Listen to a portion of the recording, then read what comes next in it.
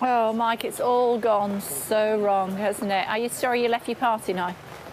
No, definitely not. I'm absolutely determined that Jeremy Corbyn cannot be Prime Minister, and as far as I'm concerned, it's vital that all moderate centre-left people in this country do whatever they can to give the British people an electable alternative to Corbyn Labour. Mike, you've lost your party. You're going to lose your seat at the next election. You knew you would, which is why you didn't go for a by-election, which is why none of you Tiggers went for a by-election. Now half of the party that you set up have left you. It's all over.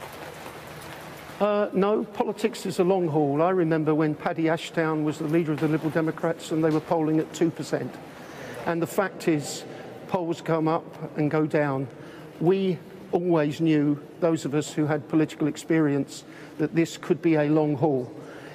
British politics needs a change, and those of us who are determined to plant the seed that grows from an acorn into a big tree know it takes a long time. But we're up for it, and we're going to continue this fight. Do you remember the SDP? Oh yes, I was a Labour Party activist at the time.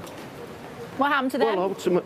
Well, ultimately they failed, and it's very hard in British politics for new entrants in the centre because of first past the post. But there are elections to the London Assembly next year. There are elections all around the country. We have got a core, a base of local activists and some councillors now in our party. We're going to become a membership organisation, and we're going to build up over the coming months and stand in elections as soon as possible.